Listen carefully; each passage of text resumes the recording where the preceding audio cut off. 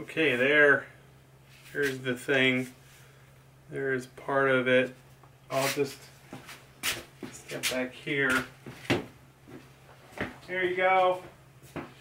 The axe so big, no camera can contain it.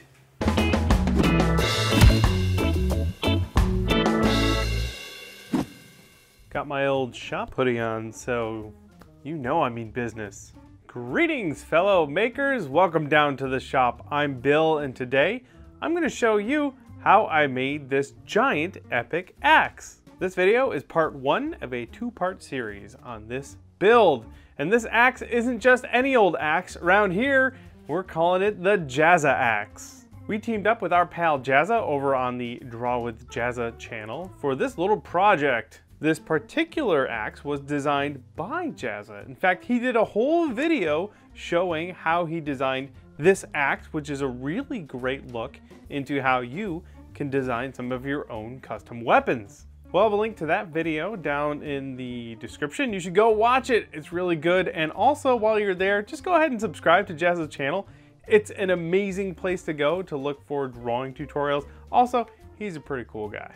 Anyway, for the build, I took the design that he put together, this thing right here, and I drew my own vector design blueprint so that I'd have a nice clean template. Then I got to work. Most of the parts on this axe were made from 1/2-inch thick PVC foam, also known as Sintra. I picked up my plastic from the local plastic store called Tap Plastics. Most of the axe parts were at least 1 inch thick, so I started by laminating 2 pieces of this PVC foam together with glue. Then I could trace out the part from my template and get to cutting it out.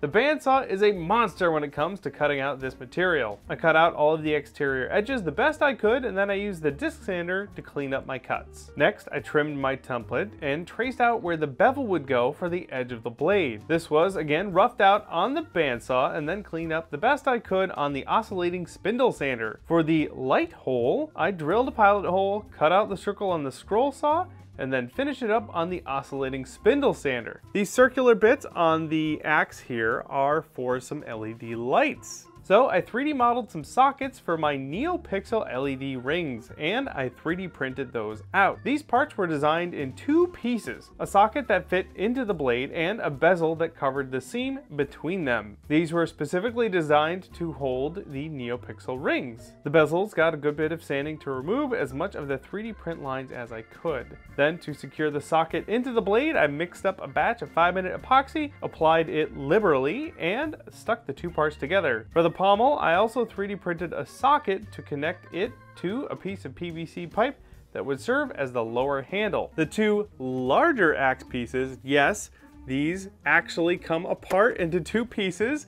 Thanks for that, by the way, Jazza. These 2 larger pieces were also made from PVC foam. I roughed out the shapes on the bandsaw and then laminated each of those together to get an 1-inch thick piece of material for both axe parts. Just like the pommel, these were cut out on the bandsaw and cleaned up using the disc sander and my smaller 1-inch belt sander. Interior curves were cleaned up on the spindle sander. It really pays to have all of those powered sanding tools. To accommodate the battery and Arduino for the lights, I plotted out an area in the axe head to house the guts. The bandsaw made fast work of these cavities. Once the space was made, I could figure out where I needed to run wires for the power to the lights. Using my rotary tool, a rough trench was cut into the plastic surface just deep enough to run the wires. These wires could then be locked into place using hot glue. To cover those hideous looking wires, I cut another sheet of PVC foam, this time only 1/8 of an inch thick.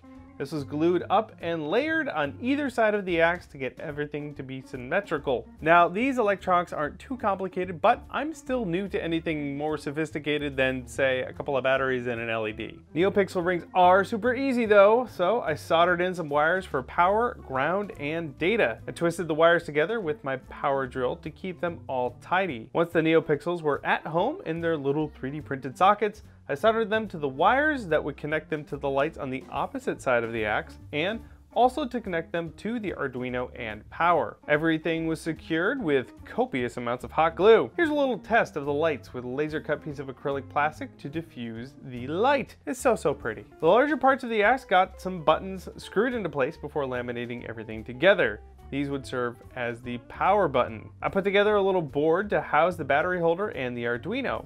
This was all soldered to the wires for the NeoPixels and the switch. Sure enough, when I pushed the power button, the lights sprung to life. Also on the big axe, I ran some more wires down the handle to connect it with the lights in the pommel.